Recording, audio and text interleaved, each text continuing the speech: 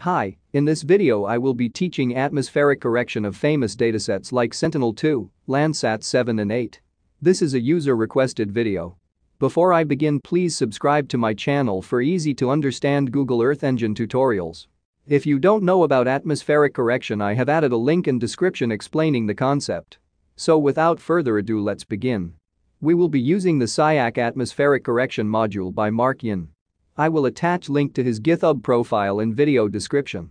This module requires an image and doesn't work with image collections. I will search and filter an image of Sentinel-2 Level 1C dataset. If you don't know how to filter images in Google Earth Engine, please watch my video tutorial on that. When the image is displayed on map, you can see that its band values are in DN format. DN means band's values are in the form of digital numbers. But we want the calibrated surface reflectance values, not DN values. I will import the SIAC module using the link.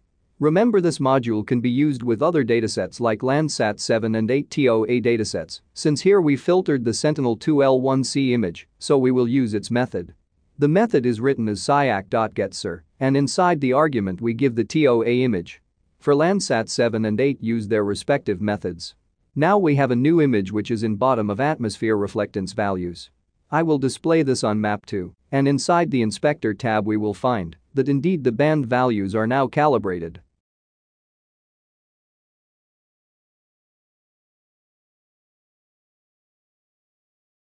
If you learned something, please like this video.